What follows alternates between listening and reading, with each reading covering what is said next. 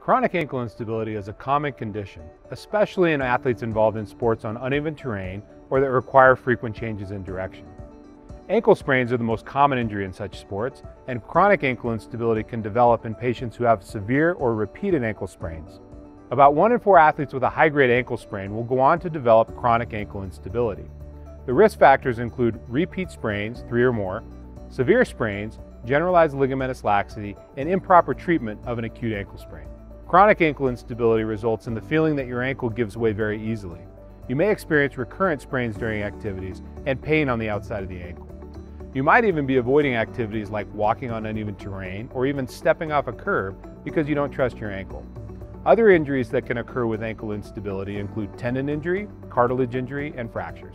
If you think you may have chronic ankle instability, have this evaluated by a UCHealth orthopedic specialist to make sure you're on the right track for treatment and prevention.